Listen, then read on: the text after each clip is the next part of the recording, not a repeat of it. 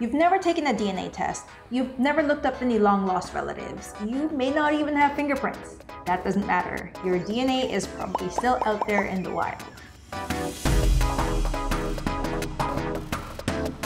The thing is, there are a bunch of people out there in the world that have DNA that matches bits of your genetic code. One study suggests just 2% of people need to share their genetic information to make everyone else virtually identifiable.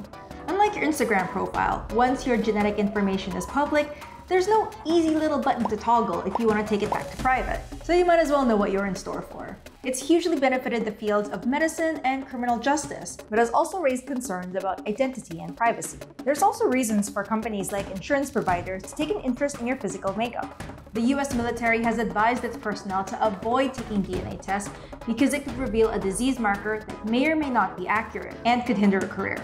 Your DNA could also reveal relatives you may or may not want to find. 70 countries report having a DNA database, and Interpol says theirs has contributions from 85 countries that help them fight crime and the forces of evil. Most commercial testing companies say they require a warrant to let police access customer data. When it comes to medical research, DNA can be shared if the data is anonymized in the US and if it's in a medical setting, and in the EU if it's in the public's interest.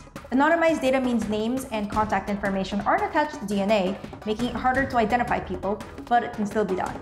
Testing companies also share data with academics and drug company researchers. Also, databases can be hacked. What does this mean for everyone?